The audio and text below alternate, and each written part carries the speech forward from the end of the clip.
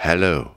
In this lesson we will learn how to play a thrilling jazz solo over the 2-5-1 progression in C major using some very simple but awesome pentatonic techniques.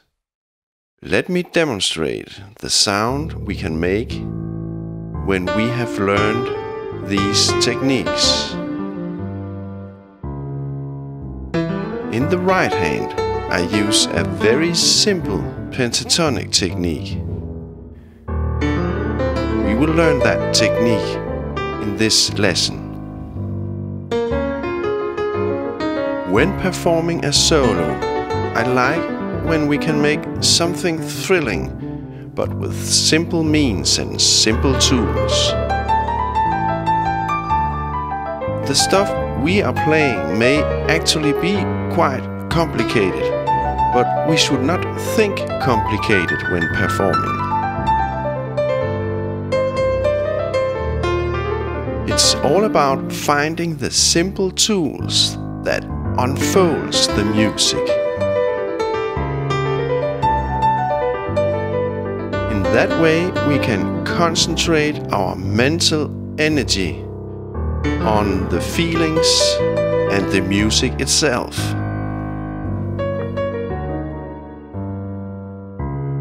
So, in this lesson, we will find some simple tools for the 2-5-1 chord progression. By the way, this is a new jazz lesson, and my name is Oliver Prehn.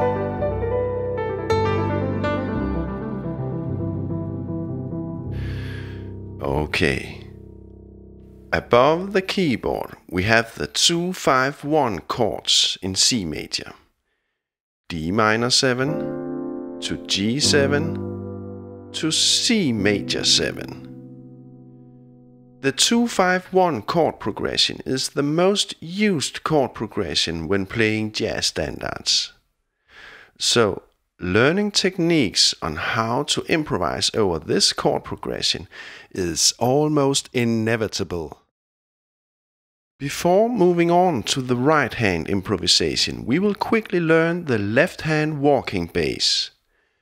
This walking bass is simple, and it is nice to be able to make some easy grounding when trying out improvisation stuff in the right hand, okay? So we just have to check out this walking bass.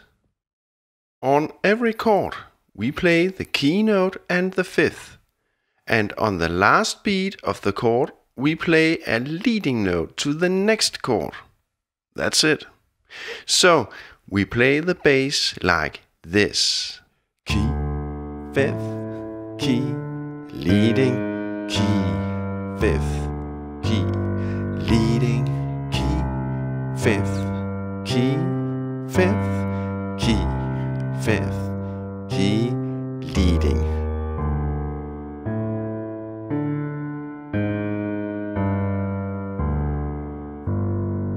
This is a very easy walking bass that can be used in many cases when playing a jazz standard.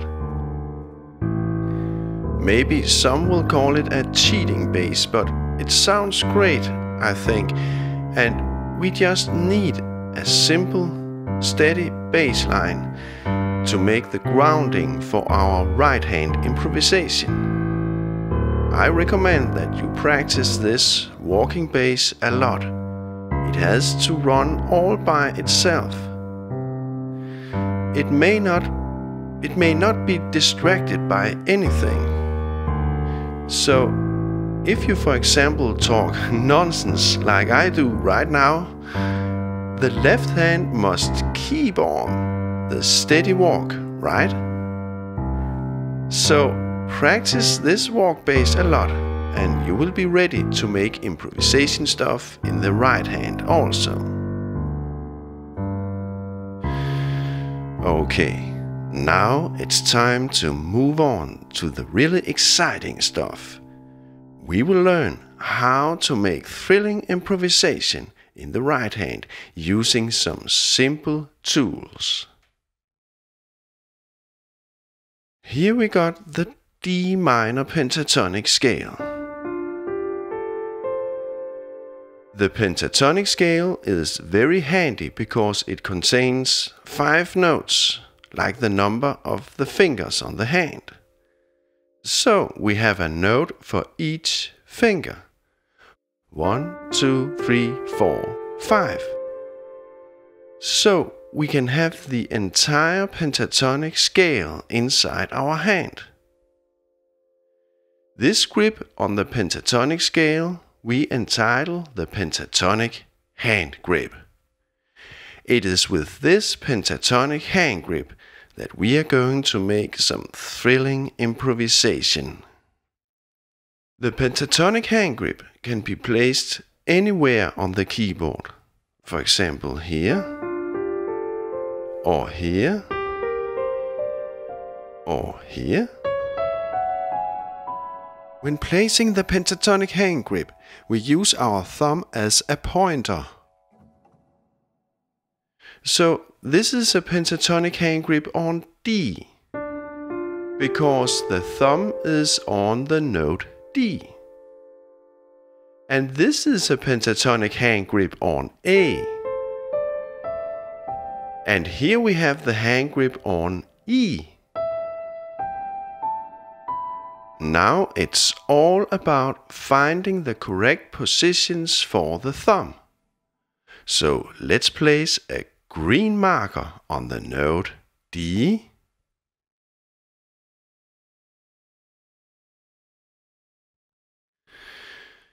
A,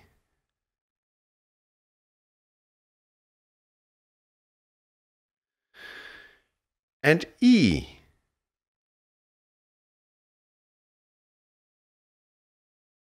So, what are these green markers for? Do you already know? The green markers simply tell us where to place the thumb of the pentatonic hand grip. So we can place our hand grip with the thumb on this key, and we can place the hand grip here and here. Let's try to improvise when using the pentatonic hand grip with the thumb on the green markers. Now we are just fooling around using the pentatonic hand grip at the different green positions. All 3 positions can be used no matter what chord we play. So this is a very easy way to perform a 2-5-1 solo, right? And this works great. But we are not done yet. We can add a lot of stuff to this technique. I will show you later in this lesson.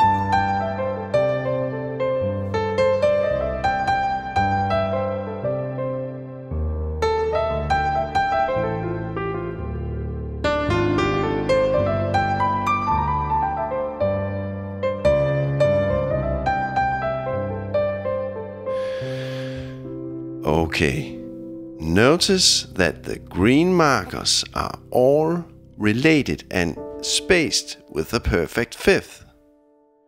Perfect fifth and perfect fifth. The keynote of the first chord in the 2-5-1 progression makes the starting point of this 5th row of pentatonic hand grips. So if we play 2-5-1 in C, then the first chord is D minor, right?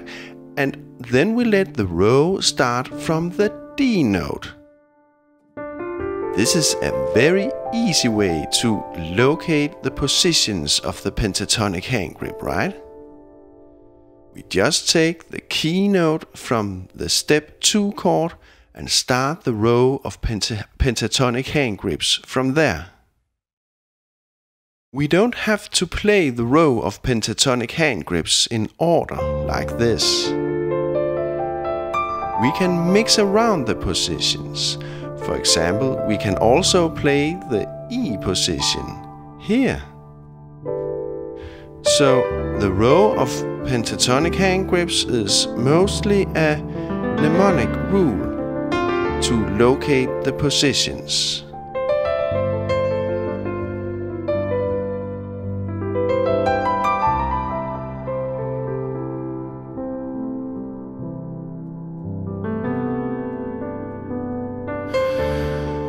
Okay, here's the big question. What are we actually playing? What are the scales in use? Let's try to find out. So we try to gather all the notes when playing the row of pentatonic hand grips.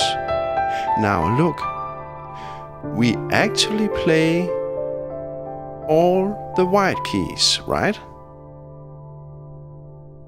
Let's gather the white keys. So what scale is this? Well, when we have D in the bass, we play the D Dorian scale. When we have G in the bass, we play the G Mixolydian. And when we have C in the bass, we play the C Ionian. In another lesson from New Jazz, we learn a lot more about these church modes. I will paste a link to that lesson in the description below if you need to dig deeper into that subject. The Dorian, Mixo and Ionian scale are often used when improvising over the 2-5-1 in major. The advantages of playing these scales with the pentatonic hand grip are that we avoid just playing the scale stepwise up and down. Instead, we break up the scales in well-defined pentatonic patterns. And I just like the sound when we do that. It's a method to gain the control of the scales. Well, there are still a lot of things we can do to make our improvisation even more interesting and thrilling, so stay tuned. If we play the pentatonic hand grip on D, we have this note F in our second finger.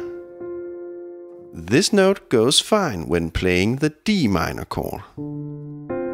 And it goes fine in the G chord. But then we come to the C chord. And the note may seem wrong. Can you hear? It's a little harsh. It's because the F note makes a clash against the major third E note from the C chord. So, what to do? Well, this F note is in some music theory books called an avoid note. And we can of course just avoid playing the pentatonic hand grip on D when playing the C major chord. Then we are sure not to play the F note, and we have no problems, right? But if we suddenly forget and we accidentally hit the F note anyway, no harm is done. We just resolve that F note to the E note, like this. So when we are at the C major chord, it is not necessarily so dangerous to hit the F note. Don't be afraid. If we do so, we can just resolve that note, like it was all on purpose. I actually think this sounds great, both the tension and the resolution. Don't you agree?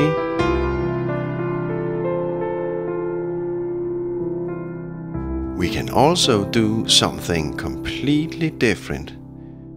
We can just move the entire row of pentatonic hand grips up with a fifth. So let's add some new blue markers. A, E,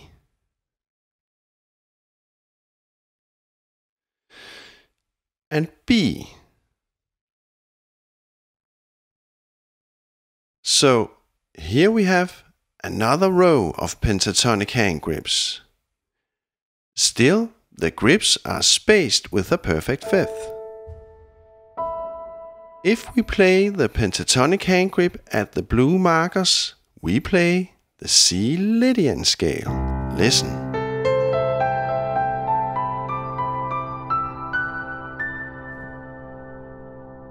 Wow, what a bright tonic sound, right? The Lydian scale goes great together with the tonic C major 7 chord. And the F note is now augmented to the F sharp note. This F sharp note does not have this harsh, clashing sound.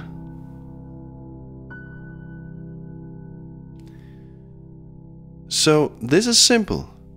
When playing the C major chord, we can just avoid the pentatonic hand grip on D and instead add the hand grip on the note B. Let's hear how this goes.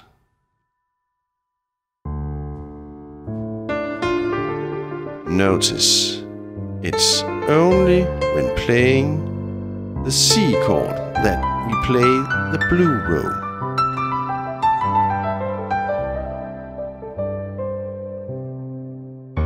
When we perform the solo, we do not have to think about the scales in use.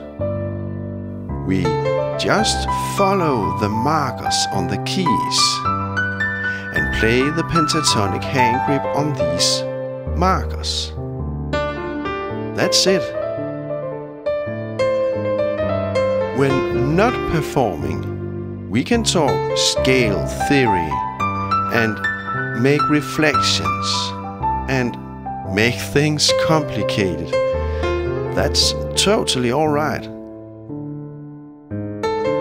But now, when performing, we try to make things simple in our mind. So we just follow the markers and enjoy our music.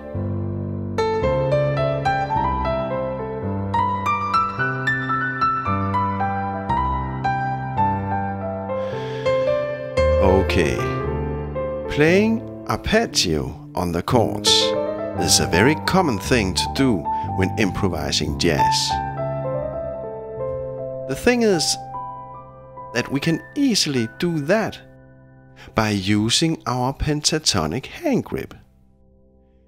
If we just leave out the third finger, we can actually play arpeggio all the way up the chords to the very last 13th extension.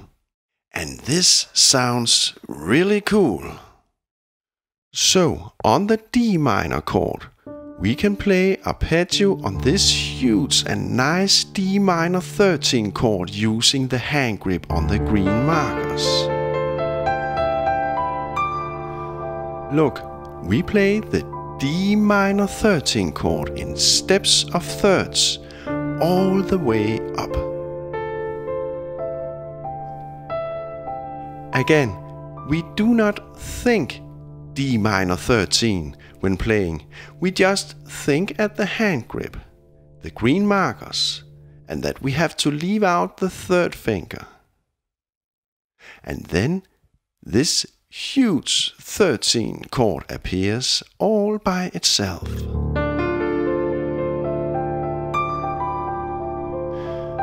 On the next chord, we play arpeggio on the huge and nice G13 chord.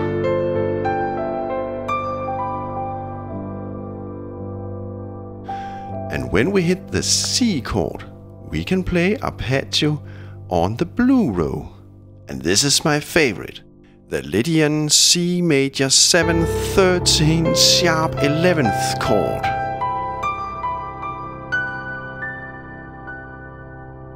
And again, these chords may seem complicated, but when performing, we should not think about these advanced chords. Instead, we only think about the pentatonic hand grip and the markers, and the chord appears automatically. That's very smart.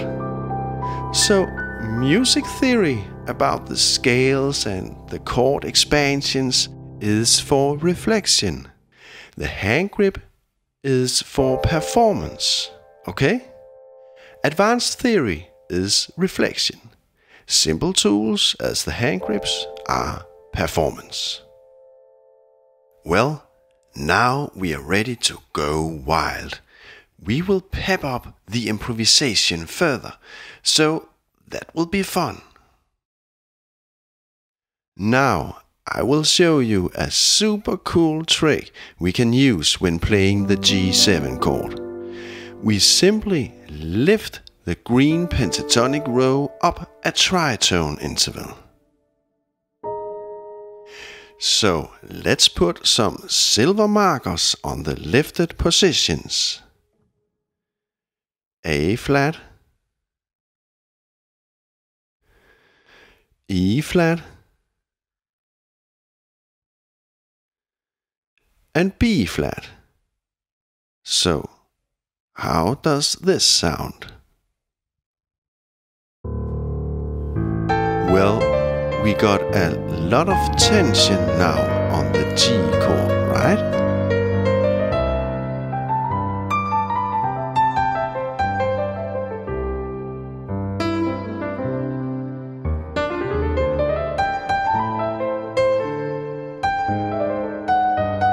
And when we hit the C chord, we have a lot of consonant stable sound.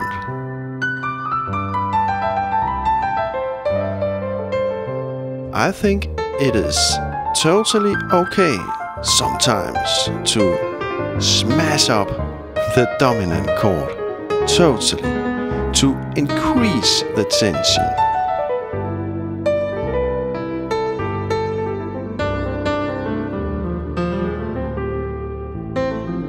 Then the resolution will be so much better when hitting the tonica C chord.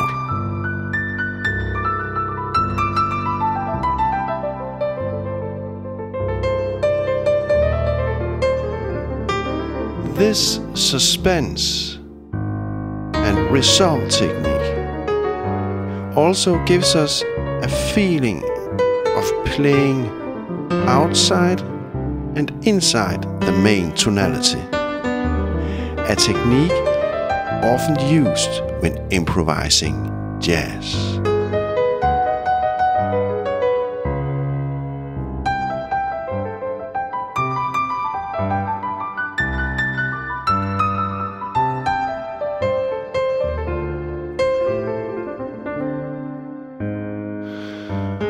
Okay, actually what we just did was that we played the Mixolydian scale on the substitute dominant chord.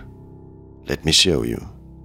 Here we have the G7 chord. If we transpose this chord with the tritone up or down, that's the same, we got the D flat 7 chord, the substitute dominant chord. Now, what we simply do is that we move the green row also with a tritone interval, and we got the silver row, right? So now we have moved both the chord and the markers a tritone interval. So the green row is the G mixo, the silver row is the substitute dominant D flat mixo. If we want to, we can keep the G note in the bass, The bass player really doesn't care that the improvisation is going far out to the substitute. She stays on the G note.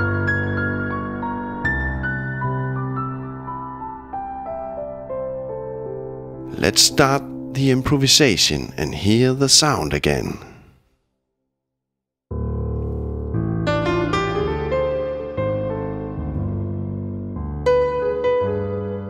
Notice that we use the same hand grip and we place the fingers in the same way, no matter on which marker we play the pentatonic hand grip.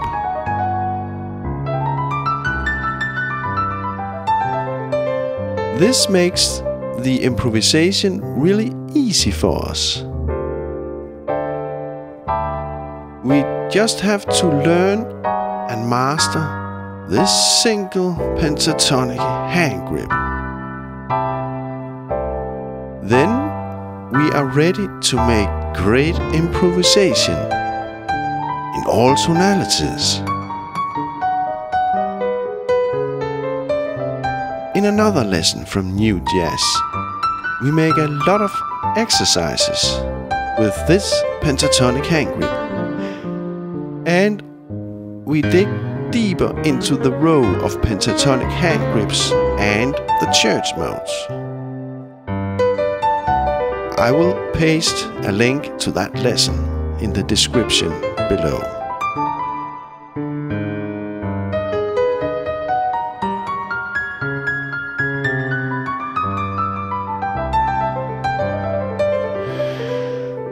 Okay, I hope you have enjoyed this lesson. You are, of course, always welcome to write questions in the comments below. I will try to answer as soon as possible. Okay, thanks for now and many warm regards from your music teacher, Oliver Prehn.